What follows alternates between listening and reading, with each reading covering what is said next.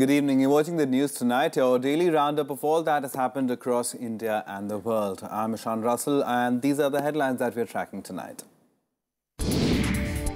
82 people killed after a massive explosion inside a building in Jhabua in Madhya Pradesh. The state orders probe after police confirms explosives behind the tragedy. Back to the drawing board for India in Bihar, Jitan Ram Manjhi says there's no agreement for seat sharing for the October polls. DG-level border talks between India and Pakistan conclude. Both sides sign agreement to enhance communication for peace at the borders.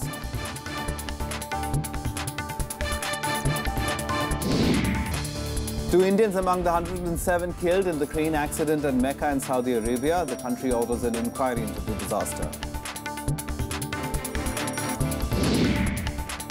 And Leander Paes and Martina Hingis script history at the US Open mixed doubles, become the first pair since 1969 to win 3 Grand Slam titles in the same year.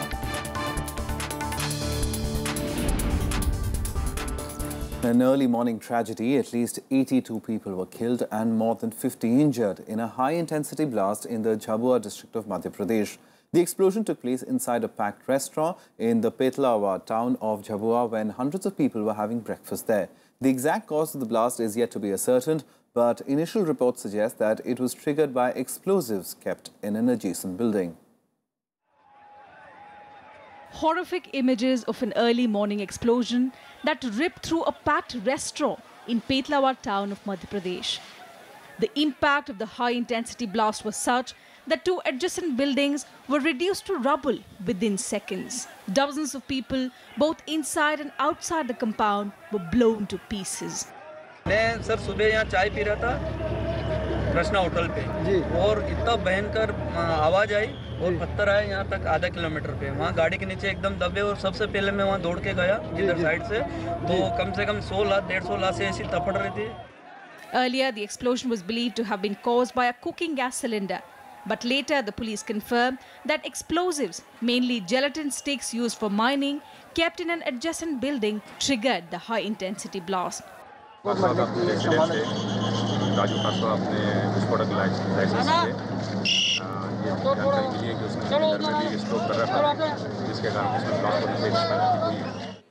Prime Minister Narendra Modi expressed grief over the tragedy.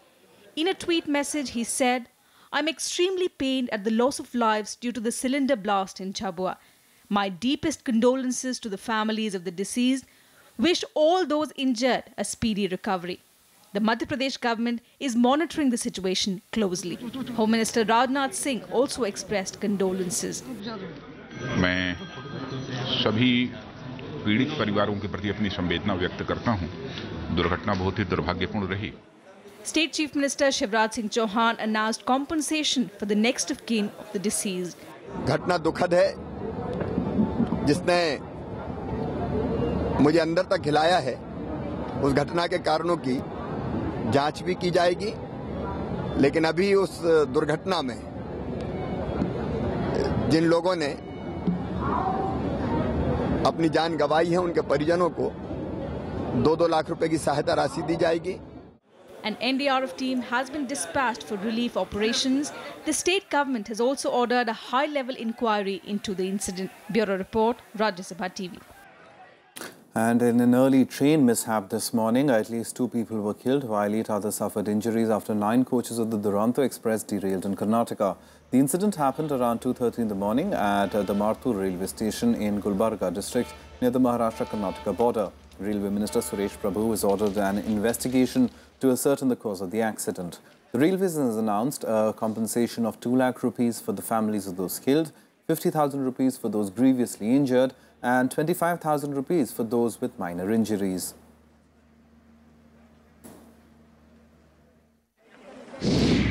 We have moved the injured persons in the Gulbarga hospital. Our relief and rescue operation was moved right in time in a big way. Our medical relief trains reached both from Wadi and Sholapur at the accident site. And on the other hand, in Himachal Pradesh, 3 foreign nationals were killed while 10 others were injured when a charter special toy train derailed at Taksal near Parwanu in Solan district of Himachal Pradesh. The accident occurred at 12:55 this afternoon on the Shimla-Kalka narrow gauge route. The toy train was on its way from Kalka station to Shimla. The cause of the accident could not be immediately ascertained, but experts suspect that it might have occurred due to overspeeding. An inquiry has been ordered into the derailment incident as well. News now from the Bihar Assembly polls in our special verdict 2015.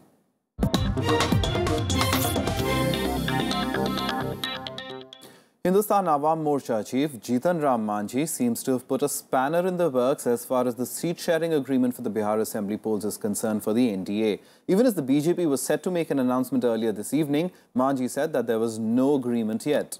BJP President Amit Shah met LJP chief Ram Vilas Paswan late last night and is believed to have convinced him that parties should contest seats where they have a strong base.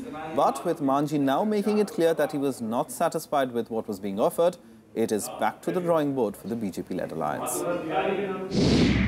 अभी तक हमें लगता है कि बहुत जो offer है उससे हम लोग संतुष्ट नहीं हैं। नंबर ऑफ सीट्स में कहीं न कहीं अंतर पड़ रहा है। हमें उम्मीद है कि बड़ी गंभीरता से विचार भारतीय जनता पार्टी के सभी साथी कर रहे होंगे और खास करके हमारे जो नेता बहुत सुलझे हुए हैं, माननीय अध्यक्ष अमित शाह साहब पर हम लोग को पूरा भरोसा है। हमें लगता है कि जल्द रास्ता कुछ निकलेगा।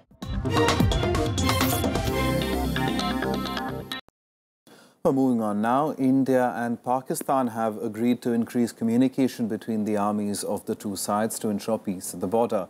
On the concluding day of the DG-level border talks, an agreement was reached to stop firing at posts on the international border. The next DG-level talks will be held early next year. On the concluding day of DG-level border talks between India and Pakistan in Delhi, the two sides inked new confidence-building measures and signed a joint record of discussions that were held. An agreement has been made to jointly resolve sensitive issues like ceasefire violations and cross-border infiltration. The two sides have agreed on timely exchange of information to ensure tranquility at the border. There has been an agreement to stop firing at posts at the international border and not hamper renovation work at posts that already exist. Agreement has also been reached to not initiate retaliatory fire unless all possible means of communication have been exhausted. दो तरह के ceasefire violations हैं, एक across international border which is looked out by BSF. कई बार जो होते हैं वो इंटरनेशनल बॉर्डर पे होते हैं। These crucial talks that came in the wake of the cancellation of NSA-level dialogue was held in a cordial and smooth manner, and all issues concerning the two sides along the Indo-Pak border were taken up and addressed. The next DG-level meet will take place in the first half of 2016 in Islamabad. With inputs from Akhilesh Suman, Bureau Report, Rajya Sabha TV. Now, a top militant of the Lashkar-e-Toiba was killed in an encounter with security forces in Pulwama district of Jammu and Kashmir today. The militant was carrying a reward of 10 lakh rupees on his head. A resident of Kakapura area of Pulwama, he was wanted for the killing of 8 army men in Hyderpura in June 2013. He was in the list of most wanted militants for carrying out several attacks on the army and the police in Jammu and Kashmir. He was killed in a gun battle with the joint team of the army and the police. Now, army veterans held a rally in the national capital to press for their demands after they rejected the government's proposals in the one-rank, one-pension scheme. They've put forth a 7-point dissent and have said that the government should implement these demands if they're serious about honouring soldiers. Sainik Ekta rally organised in Delhi by army veterans demanding honest and truthful justice. The veterans have rejected the OROP scheme announced by the government, though they welcomed its decision to make the much-awaited announcement. अभी सरकार ने दिया, लेकिन उसको इतना लंगड़ा बना दिया कि वो मंजूरी नहीं हो। 7 सीरियस विसंगतियां हैं। ये एक ऐसी स्टोरी बना देनी कि सरकार अगर दे देगी तो दूसरे मानेंगे, फलानी दे देगी दूसरे मानेंगे। भाई, देश के सैनिक किसी और वर्ग के साथ उनका कोई कंपैरिजन नहीं है। There were, however, cracks in the united front of ex-servicemen movement that has been the umbrella organisation under which various ex-servicemen groups have been protesting for the last 3 months. Some of the factions dissociated themselves from the rally that began at 10:30 a.m. today. I think after 42 years, first time, the basic concept of OROP has been executed. लेकिन वो बोलते हैं कि नकली OROP है। हर एक का और भी रहेगा ना, आपका भी डिमांड है। Veterans have put forward 7 points of dissent with the government. The veterans demand that those who take premature retirement should fall within the scheme. 2013 should be used to fix the base. A 5-member commission must come out with a report on implementation of OROP within 1 month. Pension revision must happen every year, and the scheme should be independent of the Central Pay Commission. अगर नई सरकार देती 30 सितंबर तक हमने time दिए, नहीं होगा हम जाके बिहार में रैली करेंगे, जहां-जहां इलेक्शन होगा रैली करेंगे। जो भी सरकार हो उसके विरोध में जो हमसे झूठ बोलता है, वायदा करके मुकरता है, उसके विरोध में आंदोलन जारी रहेगा। Opposition Congress that had questioned the timing of the announcement now says that the renewed protest is a failure of the government. Today they have created a situation whereby the war veterans are today again on war path. It is a miserable failure of this government. The current impasse now means that the wait that seemed to have ended after a 42-year wait is far from over. With inputs from Mohammad Fateh Tipu, Bureau Report, Rajya Sabha TV.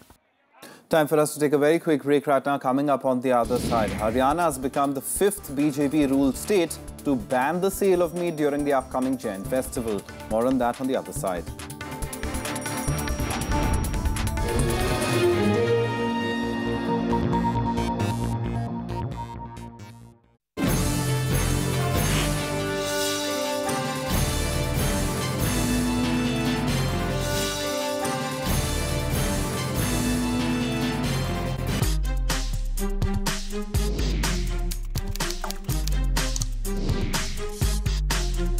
Get live Rajya Sabha session. News, views, reports and analysis you can trust on social media.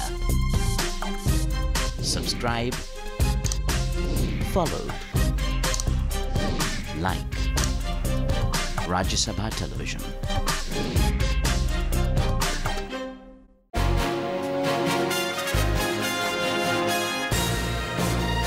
Hello and a very warm welcome to a brand new edition of World Panorama with me, Frank Pereira. Barack Obama has been elected on the basis that I will no longer take America into wars, and in fact quite the opposite, I will pull America out of wars. According to the Indian government, fishermen are not at fault.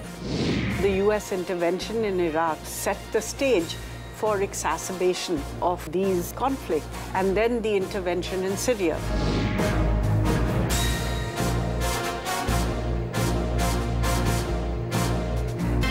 Watch World Panorama at these times on Rajya Sabha Television.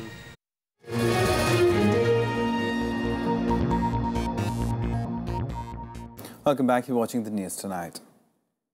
Now, Haryana has become the 5th BJP-ruled state in the country to enforce a meat ban along with Gujarat, Maharashtra, Rajasthan and Chhattisgarh. The Municipal Council of Fatehabad district, Haryana, has asked all slaughterhouses to remain shut from the 11th to the 19th of September in view of the Jain festival of fasting, Paryushan. Similar orders have been issued in other districts as well. The ban has kicked up widespread criticism across states, with activists and opposition parties alleging that the government had no right to tell the people what to eat. However, as criticism mounted, the centre's Urban Local Bodies Department were quick to clarify that the order was of an advisory nature and was not binding. Time now to take a look at all the other national news stories in Nationwide. The BJP-affiliated AVBP has for the second consecutive year beaten NSUI to win all 4 seats in the Student Union elections of Delhi University. The Congress-backed NSUI stood second on 3 posts, including that of President, Joint Secretary and Secretary, while Aam Aadmi Party Student Wing came second for the post of Vice President. The 10th World Hindi Conference in Bhopal has concluded. Union Home Minister Rajnath Singh rewarded exceptional Hindi writers. External Affairs Minister Sushma Swaraj and Chhattisgarh Chief Minister Raman Singh also attended the conference. The 10th World Conference took place in India after a gap of 32 years.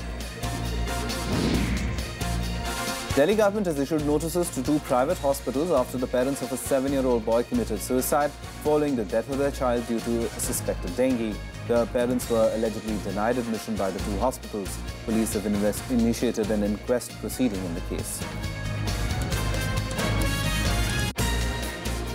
Some international news now, and at least 107 people, including 2 Indians, were killed in a crane accident in Mecca in Saudi Arabia on Friday. The accident took place less than 2 weeks before Islam's annual Hajj pilgrimage, raising questions yet again about the safety standards employed for the 2.5 million pilgrims that are expected to attend the Hajj pilgrimage.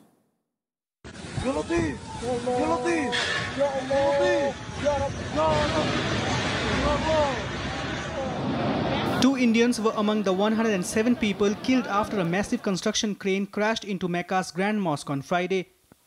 The Ministry of External Affairs has identified one woman to be from Palakkad in Kerala, while the identity of the second deceased person is yet to be established. The MEA further said that the Hajj pilgrimage would continue as planned. In this accident, 15 Indian pilgrims have been injured and 2 have unfortunately lost their lives.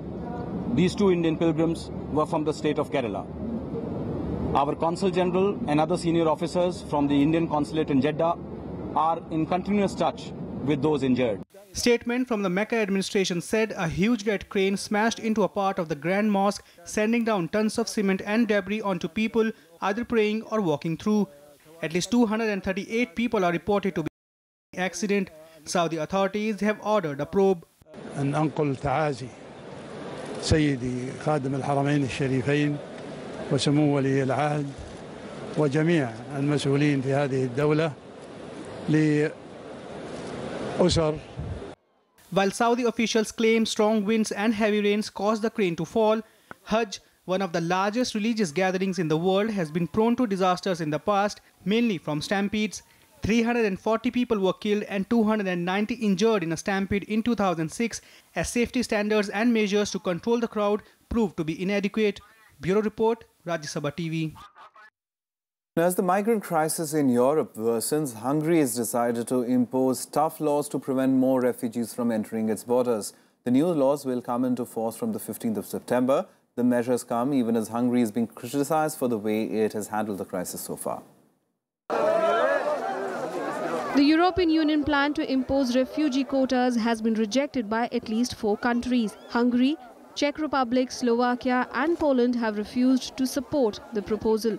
Hungary threatens to crack down on the refugees as thousands cross into its borders daily. As it refuses the plan, Hungary is already facing criticism over its handling of the refugees. The government has been accused of gross mismanagement and negligence in housing, feeding and processing the migrants. We came from Hungary and it was much more like Syria. The situation is so bad. The whole world needs to do something to this Hungarian government. They put us in jails. We were for a week there.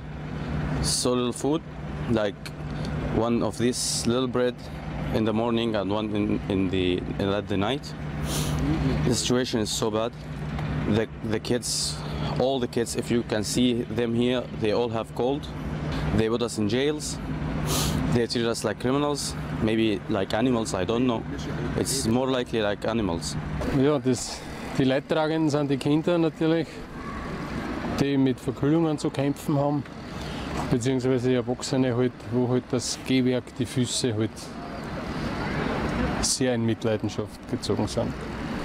Schlechtes Schuhwerk, Nässe, doch die Nächte etwas frisch schon.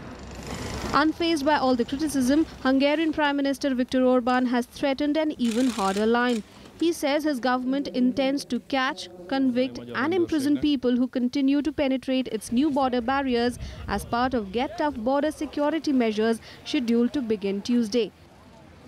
Hát 15-ével az a helyzet áll elő, hogy a magyar hatóságok nem lehetnek elnézőek az illegális határátlépéssel szembe. Ugye egy hete zajlik egy fölvilágosító és tájékoztató kampány egész Szerbia területén, ahol tájékoztatjuk az illegális határátlépési szándékkal közeledőket, hogy ezt ne tegyék, mert az eddigi szabályok megváltoztak Magyarországon. Meanwhile, as Hungary plans to get tough on refugees, huge crowds are rushing out of the country. Crowds gathered at the Keleti railway station in Budapest, waiting to make the next leg of their journey. These scores of refugees and migrants are now moving on to Austria and Germany. Germany is taking in the most numbers with 450,000 migrants seeking asylum. The country expects another 800,000 this year. Bureau Report, Rajya Sabha TV. Time now for some more international news and global buzz.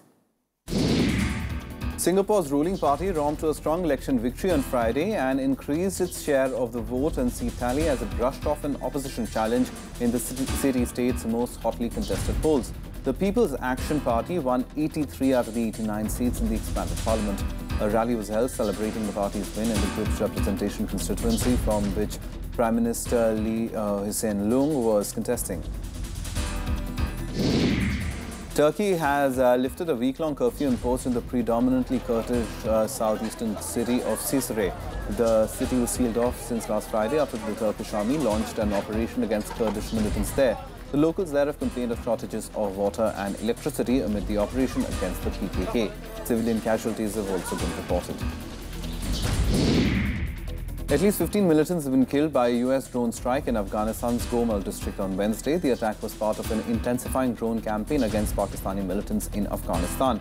The 15 militants belong to the Pakistani Taliban faction, which claimed responsibility for the massacre of more than 130 pupils at an army-run school in northwestern city of Peshawar last December.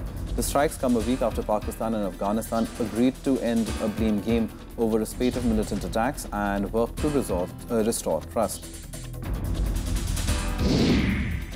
Japanese Prime Minister Shinzo Abe arrived in the city of Joso today to assess the damage caused by one of the worst floods to hit Japan that killed at least 3 people. Abe surveyed the river Kinu, which burst its bank on Thursday, sweeping houses off their foundation. Search teams using boats and helicopters resumed looking for the missing and stranded, while thousands are waited to return to their homes as the waters have started to slowly recede. Well, time for us to take a very quick break now. On the other side, all the sports news. The BCCI moves the Supreme Court to seek clarity over N. Srinivasan's role in Indian cricket. More on that on the other side.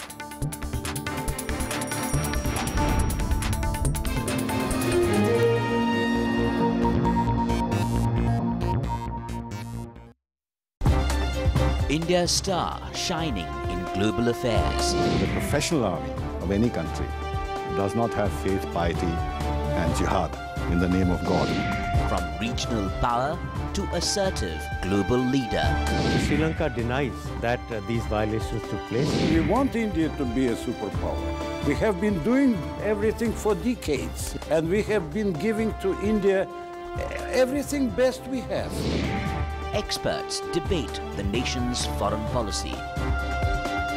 We should not have any political preference of ours so far as Nepal is concerned. Taliban were the creatures of Pakistan. Whatever people may say, they were created by Pakistan. India's World with Bharat Bhushan on Rajya Sabha television.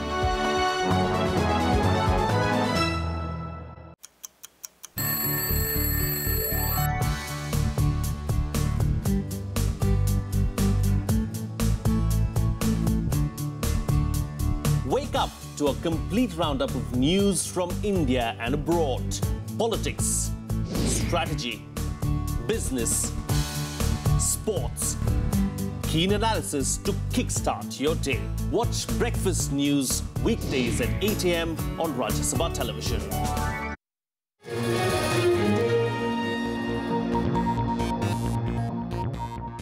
Welcome back. You're watching the news tonight. Some sports now, and Leander Paes and Martina Hingis have created history by winning the US Open mixed doubles title, becoming the first pair since 1969 to win 3 Grand Slam mixed doubles titles in the same year. In the women's singles, it will be an all-Italian final after Roberta Vinci ended Serena Williams' hopes of securing a calendar slam, and in the men's draw, it will be the battle of the top 2 seeds in the final. Leander Paes won a historic 17th Grand Slam title, winning the US Open mixed doubles title with Swiss partner Martina Hingis. 6-4, 3-6, 10-7. The 4th-seeded pair edged past unseeded Americans Bethany Mattek-Sands and Sam Querrey 6-4, 3-6, 10-7 in a tricky final to win their 3rd Grand Slam together this year. My partner is just not only a legend of the game on the court, as you all know, but I know her off the court as one of my best friends, and I couldn't have done this without Martina. And to do it with one of your best friends just makes it really, really special. So. With 9 Grand Slam mixed doubles titles, the 42-year-old now has the highest number of mixed doubles titles in the Open era, surpassing compatriot Mahesh Bhupati's record of 8. Delighted to see the two of them partner up and be so successful this year. 3/4 of the majors. In the women's singles, Italian Roberta Vinci caused one of the biggest upsets in recent years, beating world number 1 Serena Williams in the semi-final. The 43rd seed came from a set down to win 2-6, 6-4, 6-4 and end Serena's hope of a calendar slam. Yes, it's incredible. It's so many things in my mind. This was an incredible match. Roberta Vinci will play compatriot Flavia Pennetta in an all-Italian final on Saturday after the 26th seed outplayed Romanian second seed Simona Halep in the first semi-final. This will be the first Grand Slam final between two Italian players since the Open era began in 1968. The US Open Championship match, defeating the number 2 player in the world. The men's final, on the other hand, will feature the top 2 seeds battling it out for the title. Both Novak Djokovic and Roger Federer cruised into the finals with commanding wins. 17 times champion Federer continued his sublime form to defeat countryman Stan Wawrinka 6-4, 6-3, 6-1. Really tough to beat, plus it's tough mentally. He doesn't give you anything, and I like that challenge, and I'll be ready for it. World number 1 Novak Djokovic demolished defending champion Marin Cilic 6-0, 6-1, 6-2 to reach his 4th Grand Slam final this year. Love 1 and 2. The men's final on Sunday will be a repeat of the Wimbledon final earlier this year, where the Serb triumphed over Federer in 4 sets. But it will be a tough battle this time, as the Swiss is yet to lose a set in the tournament. Bureau Report, Rajya Sabha TV. Time now for all the other sporting action in Sports Beat. The Indian women's hockey team lost to Japan 3-2 in a penalty shootout in the semi-final of the Junior Asia Cup. India got off to a near-perfect start with Deep Grace Eka giving the team an early lead with a penalty corner goal in the 4th minute of the game, but Japan equalized soon in the same half. Renuka Yadav made it 2-1 for India in the 25th minute at the half-time mark. Japan brought the match back on level terms through a goal from Hirara and in the 57th minute of the game. The BCCI moved the Supreme Court to see clarity over N. Srinivasan's role in the board. The board asked the Apex Court if the former president could attend its meetings. According to reports, the BCCI is ready to drag the ICC chairman to court over the conflict of interest issue vis-à-vis his shareholding pattern in the Chennai Super Kings. It's also claimed that after seeking legal advice, the BCCI has already drafted a petition to prove that the incumbent ICC chairman, Srinivasan, still has a conflict of interest. India entered their Commonwealth Youth Games campaign at the 5th spot with an overall tally with 19 medals behind Australia, South Africa, England and Malaysia. India won 2 out of the 4 goals on offer on the concluding day of the 5th Commonwealth Youth Games. Indian woman grappler Geeta Phogat lost 0-10 to Turkish wrestler Elif in the repechage round of the 58 kg at the World Wrestling Championships. Phogat got a chance to compete for a bronze medal in the repechage round after Eco reached the final, but Elif eventually finished with the bronze medal. Well, that's the news tonight. Good night.